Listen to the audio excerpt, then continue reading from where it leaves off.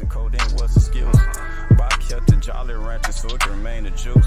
It helped me notice real quick someone judging you. Then they put your shoes on, asking what they been through. But I was gone off that cut, fucking up my mental. YouTube, what it do? It's your boy jaysotaboo, back with another video. Disclaimer for this video isn't meant for you to go out and commit any violence, any crimes. It isn't to make you crash out or anything. It's just to tell you the truth and let you know what it is. So what today's video is about you gotta be a villain at some point in time. It's time for you to start being a villain. And what do I mean by that? Because you might not understand that at first. You might think I'm talking about some crazy stuff at first. I'm gonna explain that to you. Let me just give you examples, bro. In society, do you think you're gonna win in this rigged system, playing by their rules all the time, being a law-abiding citizen all the time? You think you're gonna, be good in the dating game with women, with anybody else, just being a nice person all the time and shit, you know what I'm saying? You think you're gonna win in the world just following all the rules, being a nice person and doing all this shit? Like, you really think that's how life is supposed to be?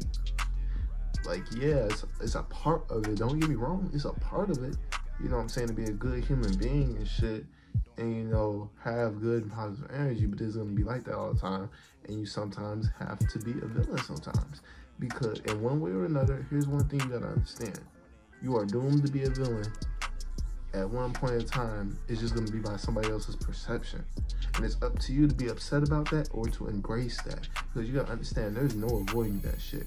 It happens to more people than others, like me and myself personally, and sometimes you just gotta embrace that shit, bro. That's just the truth.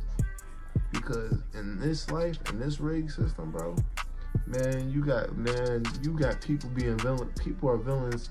The real villains, like, what I'm saying, let me put it to you like this.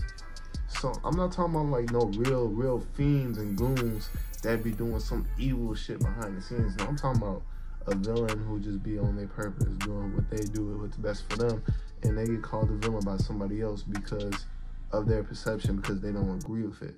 Like, I could be called a villain. A lot of other conscious people can be called villains because they're not religious, because they're not Christians. You feel me? I could be called a villain because I could speak some truth, and the truth is ugly, and they don't want to hear the truth. I could be a villain for that. I could be a villain for pursuing my own path and my own passion, but my passion is so powerful, raw, and it comes and rubs people the wrong way, and now I'm a villain because I am the way I am. And it's not because I got bad and ill intentions towards anybody else, but it's because of the way of how aggressive and how passionate I am about that it rubs people wrong. So that's just me being a villain, and sometimes you just gotta accept that, bro. And it's cool. It's cool. You're not here to be pleasing everybody. This is, bro, you gotta understand, bro. Sometimes you gotta go in with duality and take the balance. You got your chill side, your cool side, where you're being a good person, and then you got your, your villain side, your dark side, where you have to embrace it more to understand that in this society, in this life, you're not gonna win just following all rules. And I've known this since high school, bro. It's not gonna happen. It's just reality. And you're just not gonna have to not give a fuck sometimes.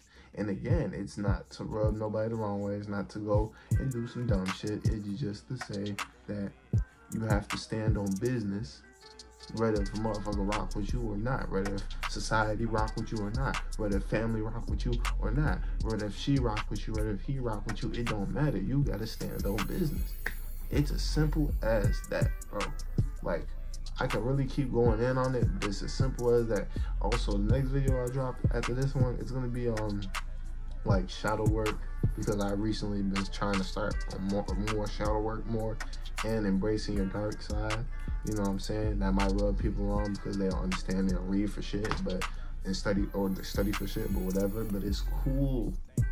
Just understand that in this, if you're still on this video, shout out to you, you're a real one.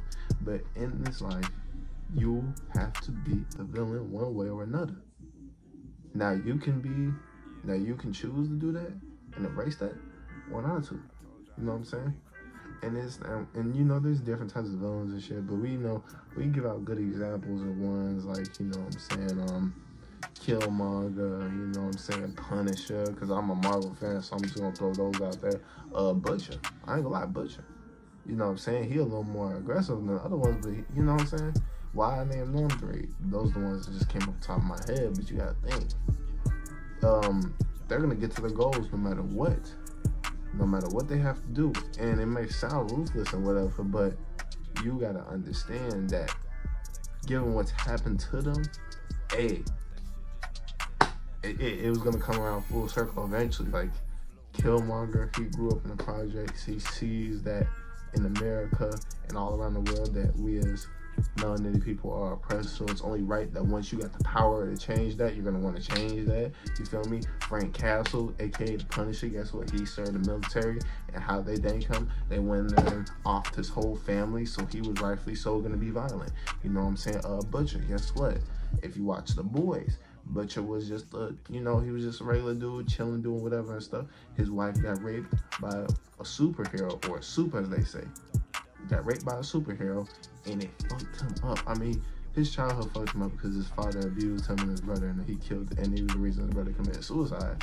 But what really messed him up even more was that, hey, he was starting to get better, you know what I'm saying? Then his wife got raped by a superhero, and if you read it in the comics, she got raped and killed because of that, because he's a superhero. So you know, it's just so crazy. So I'm not gonna keep going in more into that because I'm not trying to get flagged for that. But yeah, man. So these people, you gotta understand why some people turn to the villain, and sometimes you just gotta embrace it, bro. I made a video a while ago talking about embracing my villain. I'm like, hey, some things, hey, you just have to be selfish, worry about yourself.